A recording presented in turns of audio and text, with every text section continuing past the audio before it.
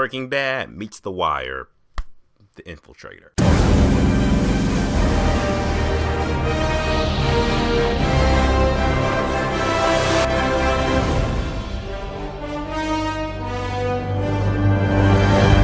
The Infiltrator. So The Infiltrator is an upcoming crime drama. It comes out this Wednesday. It stars Bryan Cranston and crew. And it's this movie good. But I'm gonna say, God, this movie it's really enjoyable movie in parts. I will say that this is one of those movies that, like I said, it's Breaking Bad meets The Wire, just crunched into a 2-hour movie. It's one of those crime dramas you could watch and everything you would appreciate more if it were an HBO series. Breaking Bad season 1 and just trying to condense it into a 2-hour movie. You'll get the gist of it, but there'll be a lot of things you're just like, I can see things being cut out with things fleshed out more, but overall, I get the gist. Pretty entertaining movie if this is your cup of tea. With that being said, looking to the pros and cons, I believe that The Infiltrator comes out this Wednesday. If you are into this type of crime drama, drug lord type of shit, then I suggest you go check out this movie this Wednesday. Here's why. First off, acting in the movie, Bryan Cranston. He's just this is Bryan Cranston. He needs no introduction at this point. Wait, because he's just awesome at everything he does, man. Just pretty much Bryan Cranston just gets in front of the camera, just like, yeah, I just like acting, so give me an Oscar. The way he gets so wrapped up or so deep into these roles, just pretty much can take any character, just make them like the most fleshed out, just deep, relatable character that you've just seen on screen. Bryan Cranston just that like a master. There's a lot of people in this movie, so much so that it's like kind of hard to really name out everybody because there's so many people. That's why I say it would be better off if this movie was like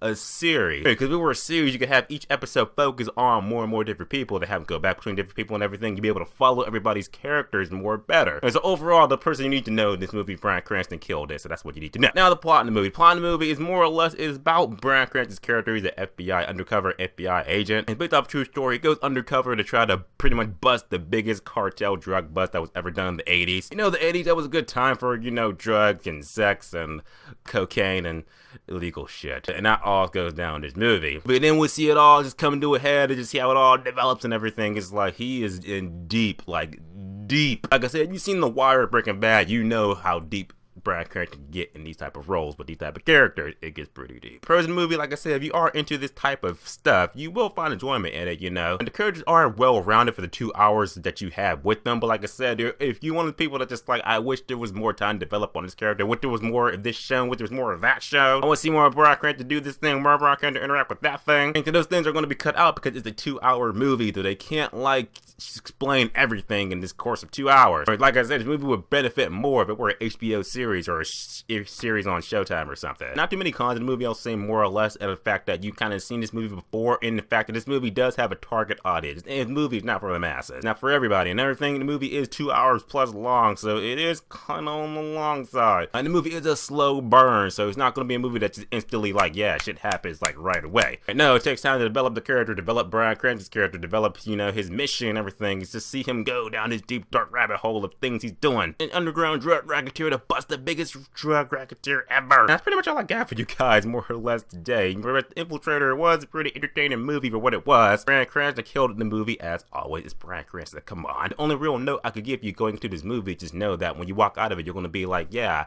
a lot of things were not explained, a lot of characters weren't fleshed out a lot more, which I could get a better relationship with these characters, but I just can't because the movie's not long enough to establish all the characters. So again, you walk out of the movie just being like, you know what, this definitely could be an HBO series. I could see it. That being said, I'm going to say that The Infiltrator is indeed a 6 out of 10, which is a good movie if your Redbox said. The Infiltrator comes out this Wednesday. You're going to go see it. What do you think about the movie? Put in the comments, let me know. Just talk about The Infiltrator. If this is your type of shit, go see this movie and enjoy it.